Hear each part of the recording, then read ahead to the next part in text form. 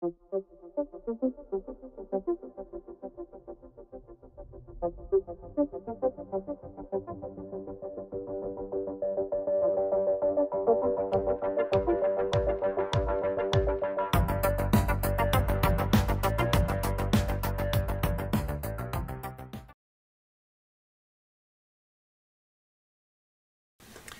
this segment, what we're going to do is we're going to take a look at different ways of visualizing fluid flows that occur in fluid mechanics. And these, we're going to look at a number of techniques here, but essentially we're looking at streamlines,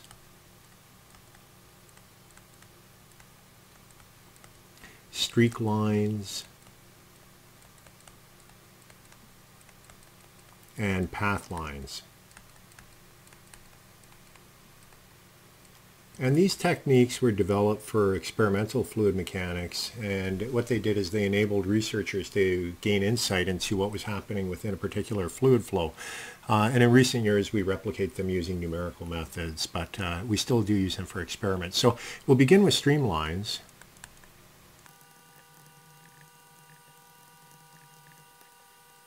So what a streamline is, it's a line that is everywhere tangent to the velocity vector at a given instance. So what I'm going to do, I'm going to use an airfoil to demonstrate this. So let's draw out an airfoil, and we'll place a streamline on here that comes up and over.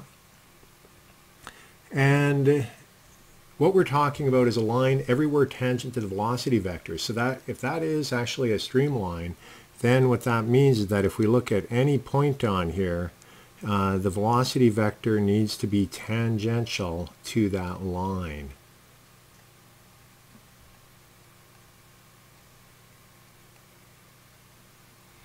And so if you place a particle at t0 by t1, it would get there, t0, t1, it would get there, t0, t1.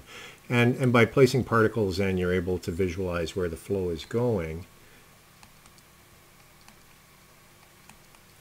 So anyways, that is a streamline. The velocity vectors will always be tangential to the streamline itself. So here we have the condition where t1 is greater than t0.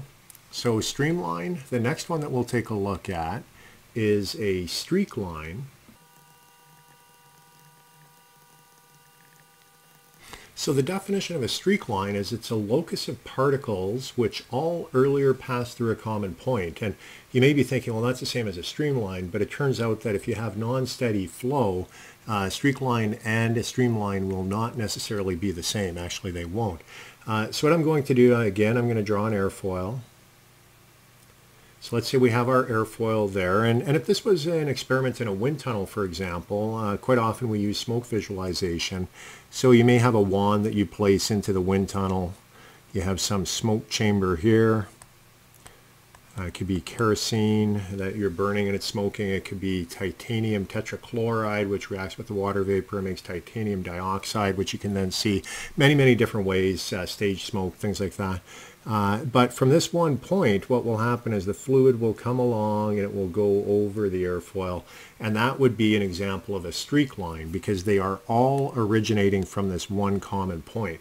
Now, if this airfoil was pitching, for example, that streak line is going to change dynamically, and so if the airfoil was to do a pitch up or a pitch down maneuver, the streak line would be a lot different. It might be something like that as the airfoil is going up into kind of a new configuration, something like that, depending upon where the pitching point would be.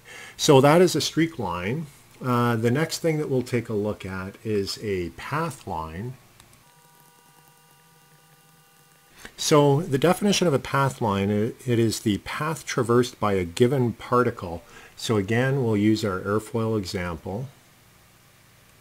Draw out an airfoil, and let's say we were to release a particle into the flow, and I'm going to cheat here. I'm going to draw my streamline because I won't be able to put the particles on it perfectly.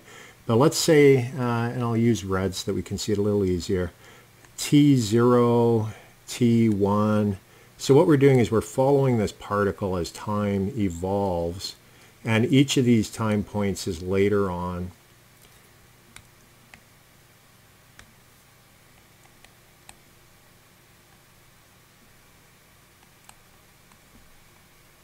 and then T8. So here we would have the scenario where T8 is greater than T7, which is greater than all the way down to T1 greater than T0.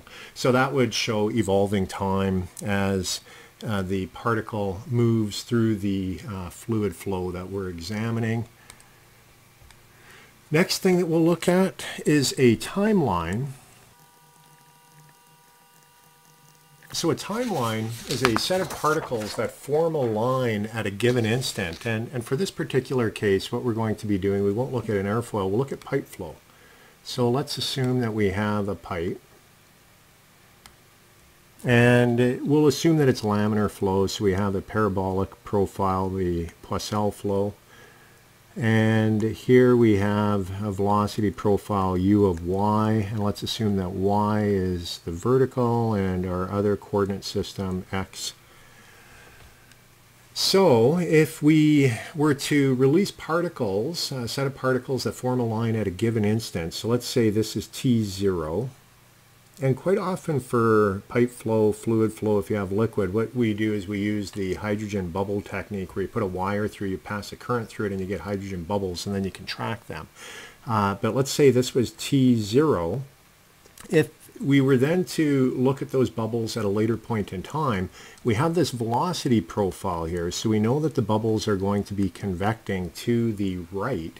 And so if we look later in time, and I'll use a different color, so those bubbles will have moved, and the amount that they will have moved will depend upon their local velocity, which is related to the velocity field in the pipe. So there you could see the particles, in this case I'm saying they're bubbles, that would be a T1, and so T1 is greater than T0.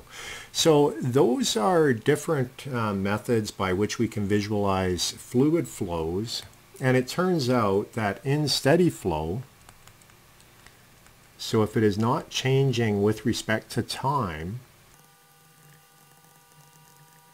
so if you have steady flow, that would be a flow where d by dt of any term is equal to 0. If you have steady flow, streamline, streakline, and pathline are all the same. So what we're going to do now, we're going to take a quick look at a video which helps demonstrate a streamline on an aircraft. And what we're going to do, let me just start the clip here. So this is an Airbus 380, and it was on a flight between Singapore and Hong Kong. And there you can see the two engines. And what we're going to do, we're going to focus on the vortex generator of the engine nacelle, because that generates a beautiful vortex, depending where you're seated, that you're able to see coming over the wing. And so here you can see there's a visualization. It's basically moisture in the air that is condensing due to the low pressure, and so you can visualize. And there is landing. So what we were looking at was the vortex location during ascent and then on landing. And here you can see the streamline during ascent coming over the wing. And there you can see the streamline during landing, and they're very, very different if you go back and look at the video and compare those two. But what it shows, and it makes sense, when you're ascending or climbing out away from the airport, the flaps and everything are in very, very different configuration from when you're landing, and consequently you would expect the streamlines between those two to be different.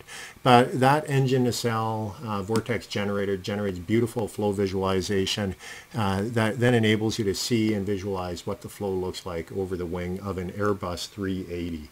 So that is an example of a streamline. And I guess it was steady flow, so it could be an example of a streakline and a pathline as well. But those are techniques that we use quite often to visualize fluid flows and then provide us with further insight into what is happening with a particular problem.